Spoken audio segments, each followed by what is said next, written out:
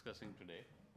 Um, so the people who put this together initially were the trio of us, which is David, Jeff Barker, who couldn't be here, and myself. I'm the computer scientist in the group, okay? And as you can see from my hair, I'm an old-time computer scientist. So just to introduce myself, I've been for the last 25 years at the University of California in San Diego. So yes, I'm coming from all the way across the US, as far as you can go in the US before you hit Mexico. And I've been at an institution there called the San Diego Supercomputer Center. I won't go into all of my background, but in the old days, I was a database guy, did parallel computing, big systems, and so on. But last 25 years, I have to say, in 10, 15 years, maybe even 20 years, a lot of the work I've done is now called data science, right? And a lot of work probably that we all do is called that. However, about 6 years ago, talking about doing sabbaticals, I think now I'm on a permanent sabbatical into the government. 6 years ago, I joined the National Science Foundation in the US as senior advisor for data science. And now I have actually retired from UCSD as of a week ago, and I'm now senior advisor at NSF for a brand new directorate, first directorate in 32 years that NSF has created, called the Directorate for Technology, Innovation, and Partnerships. But what I would like to talk a little bit about is this. So if you were at this meeting in 2018, which unfortunately actually I couldn't attend because 2018 is when I was finishing my first stint at NSF. I got folks interested in running a workshop on Open Knowledge Network here, and then I went back to my university, so I myself couldn't come to the workshop. There was actually a workshop on Open Knowledge Network. In fact, Guha, who's from Google, and my colleague, Henry Couds, Henry Couds, who was a division director at NSF. They actually ran the workshop here. So this discussion has been on. In fact, what I'm going to tell you is this notion of Open Knowledge Network is even older than that. So this conference has seen OKN, and the reason I also want to talk about it, I think Emmanuel sort of referred to it a little bit, is I also come to the social issues because of these kind of things that I've observed. Actually, David and I have a long history going back 20 years, but we can talk about that over lunch or so. So I'm going to tell you a little bit about this Open Knowledge Network initiative, which is ongoing right now, and we plan to continue it through NSF. There was what we called an innovation sprint that ran for about 4 months, which is what Emmanuel referred to, and there's a report that has come out of that. The report is available. I don't think I have a URL, but you should be able to go search and find it. It has all these sections, and I'm going to move through those very quickly just to give you an idea. And obviously should be relevant to this community. Maybe what I should say right up front is a lot of knowledge graph, knowledge base work. In fact, when I was talking about this with Henry, who is himself an old-time AI person, and he was saying, well, knowledge bases, isn't that an old topic? I mean, it's been going on and on for so many years, and what's new?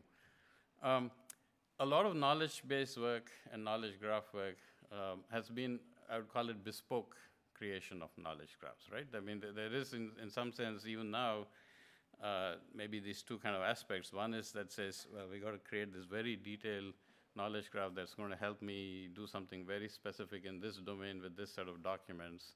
On the other side, and actually one of the things that Google is doing right now called the data commons, on the other side, there's this idea of let's represent everything as triples, and let's use this as the representation for any kind of computation that we want to do, including reasoning, query processing, question answering, and so on.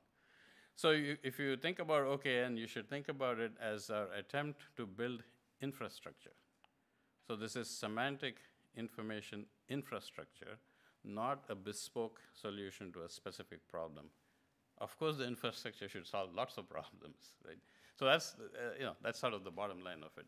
The idea started quite a while ago, very quickly. A number of years ago when I first got to NSF, NSF was in a sort of strategizing mode, coming up with sort of all the big ideas for the future. harnessing the data revolution was one of the big ideas. I was involved in actually writing that report. And one of the things we said there was that we need this kind of infrastructure. And so Open Knowledge Network was proposed then. You can see it's 2017. There was an interagency workshop.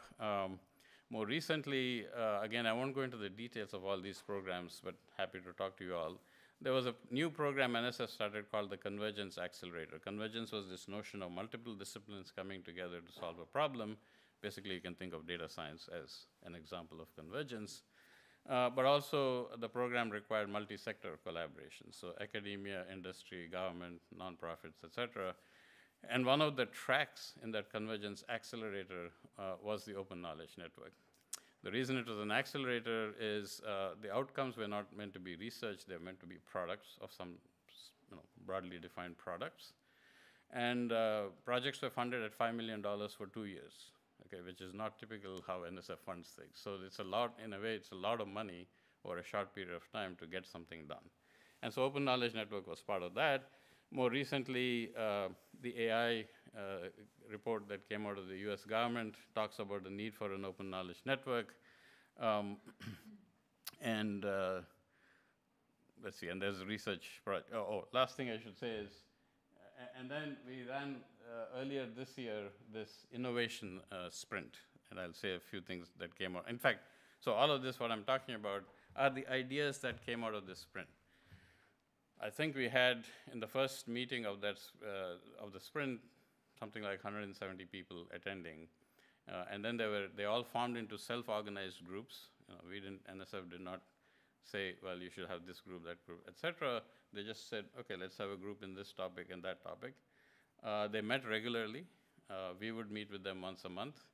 And then we had a final capstone sort of workshop where all the ideas were brought together, and then the report comes out of that. So why do you need something like an open knowledge network? You want a system that has an open architecture. You want it to be dynamic. You want it to solve real problems, so that's what we sort of call as the verticals.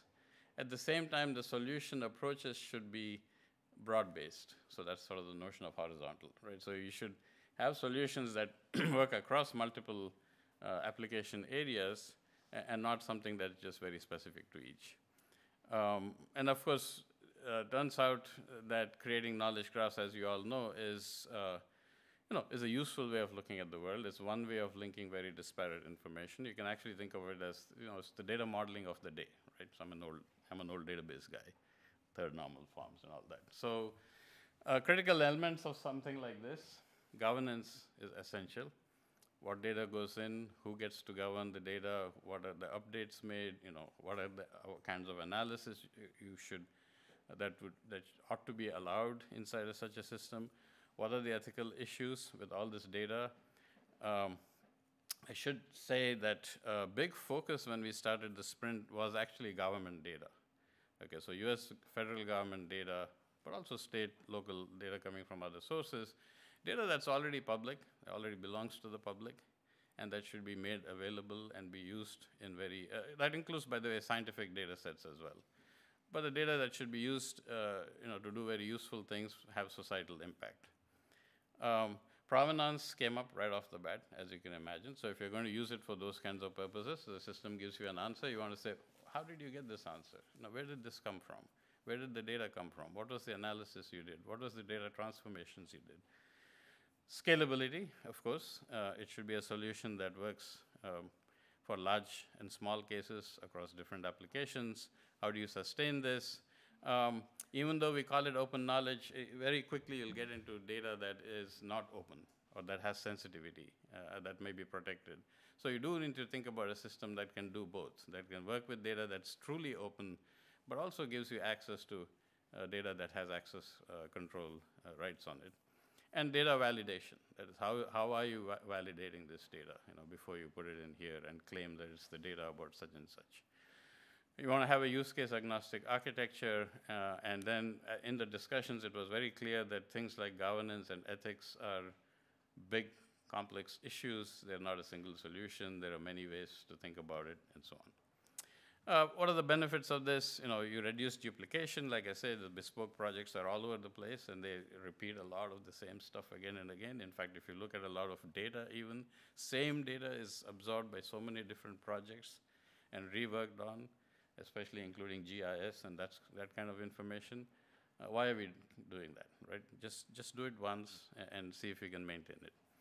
Obviously, these, as you all know, graph-oriented data and knowledge bases in general are actually essential now for machine learning and AI tools to give you the sort of the next level of power in those kind of applications. Allows you to answer dynamic questions about interrelated data, and then reduces the entry hurdle, right? So you don't have to, so some small agency, let's say talking in the government context, sitting there with a small data set, wants to create a knowledge graph. They don't have to start things from scratch. There's already an infrastructure they can go to, and they can get a quick start.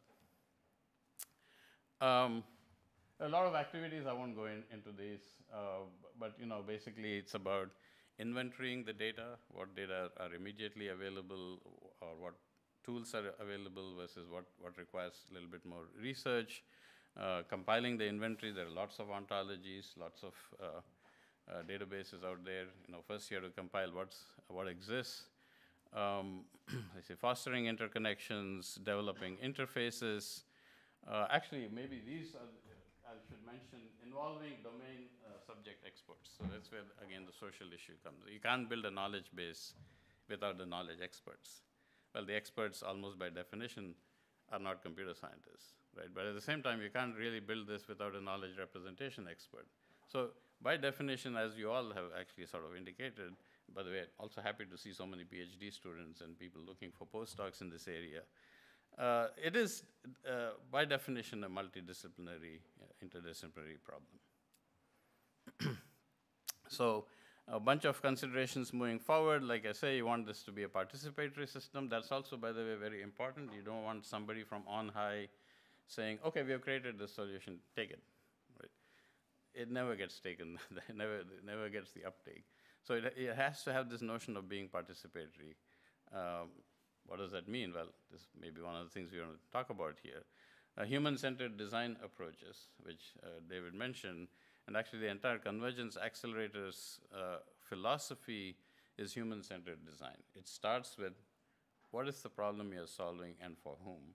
And are those people part of this project that you're doing, or are you just claiming, yeah, I'm going to do this and it's going to be great, right? That was the old computer science. That's how we did things.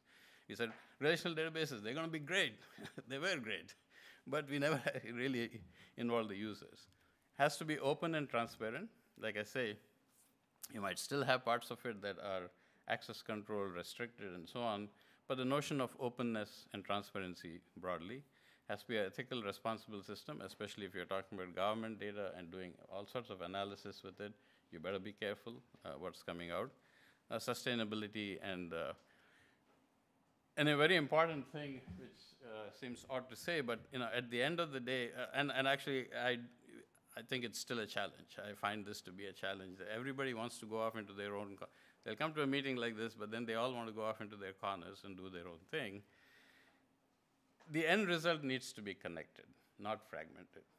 We are not interested in funding something that, and actually if you think about it as a funder, which now I am, I guess, people are very happy to write proposals of all sorts, but once they get the money, they're off and running, doing their own thing. And so how do we, in fact, even as we put out solicitations, we're trying to think about how do we put this so that there is really a stick there that makes the whole thing sort of glue together. Tricky. I won't go into the details, but I said the initial the set of participants who came to the first meeting that self-organized into interest groups, and we had 17 different interest groups. Emmanuel is in one of them, and I heard financial data somewhere back there, and that's what he was working on. So we just took a sort of a broad classification of what these 17 different groups are. So I won't go through each of them, but just to show you the classifications, there's a bunch of them that were very interested in the issue of social care and justice issues, like incarceration, people being released from jails, how do you take care of them? And so basically, fairness in the justice system and so on and so forth, homelessness. There was another set of projects. I guess nowadays you can say everything is climate change, but there was another set of projects that was much more focused on climate change and disasters and sort of multiple compounded disaster situations. There was one that was looking at health communications and sort of disinformation and those kinds of issues related to health data.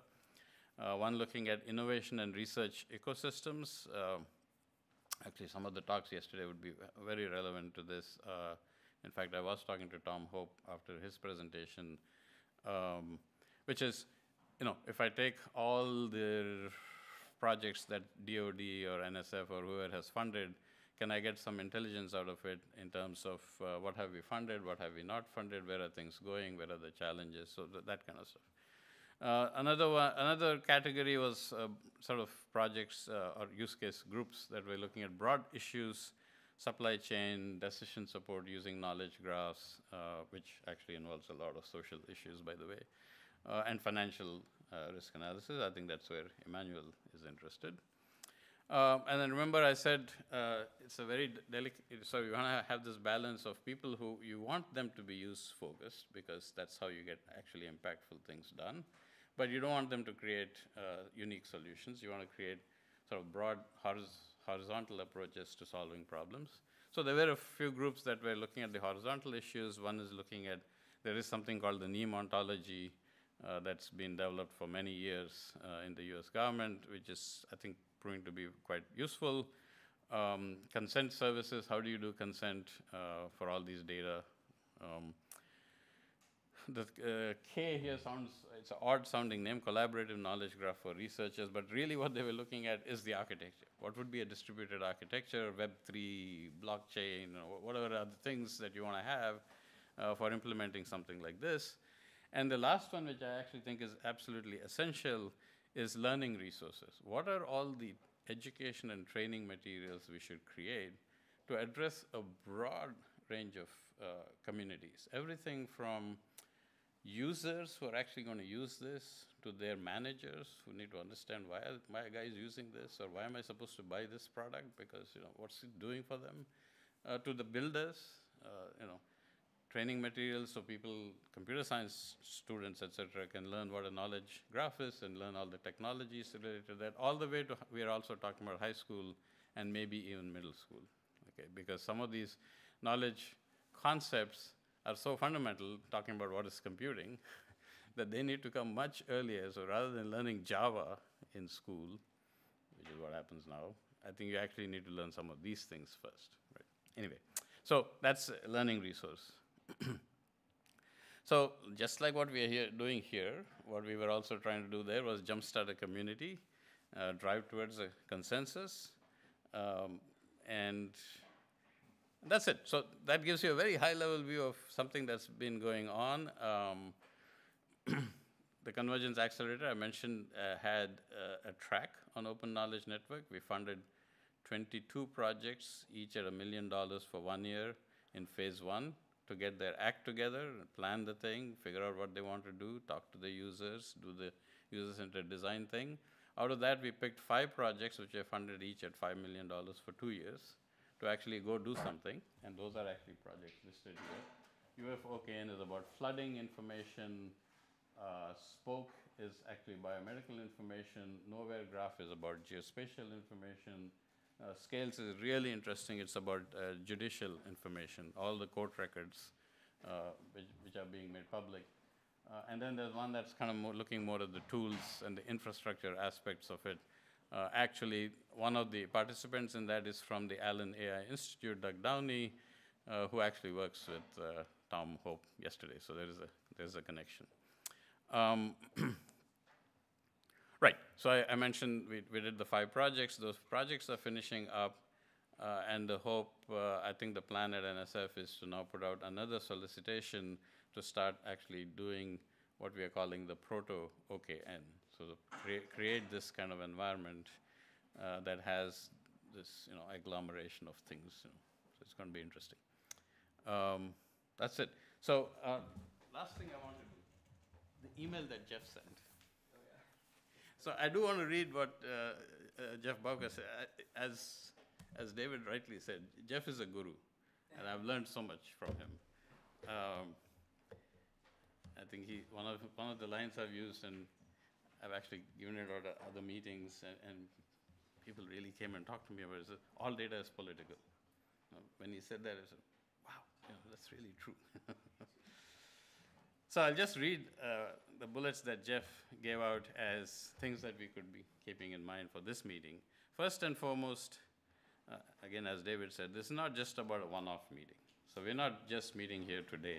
I think our goal is, in fact, to see how do we carry this forward, and what is this, as David said. What are we carrying forward, and what would we want to carry forward? It is the beginning of an engagement. Only if we spend time with each other and learn to talk and play together can we succeed. I can never stress this enough. It's all about putting the time in, even if it feels weird at the beginning, right? So it may seem like I'm just here because I'm wasting my time. It's better to be in the dry room than the wet outside. Yeah, it's okay, but at least you're here and get started. We, and he's talking about the social folks, are not outside critics. Sorry. We want to be in the sandpit with you and help you think through your work. And we have skills to bring to the table in terms of organization theory. Actually, I'll read his parenthetical comments too. Jeff is always interesting to read. A longer-term argument is that the history of computing is largely the history of organization and bureaucracy, but let's not go there. Okay. And by the way, you know how startups become bureaucratic in no time. I won't name names, but there are some really bureaucratic, big trillion-dollar companies out there. Organizations process information, sure, but that's never a pure process. And he has a reference for that. The last one I really like, and some of the posters and even talks yesterday, I think in a way get to this, which is knowledge is never about clear ontologies, which would be nice if it was. It's always about shifting ontologies. In a way, it's by definition it is. And actually it was really interesting to see some of the talks yesterday about temporal aspects. And I think there was a presentation about models that were learned on old data, and suddenly new terms come in and so on. And the dynamic thing has been a part of the discussion even in the OKN. But oh boy, I mean, it's so hard to do the static. Then we get to the dynamic. So I'll stop with that. And what do we want to do? Shall we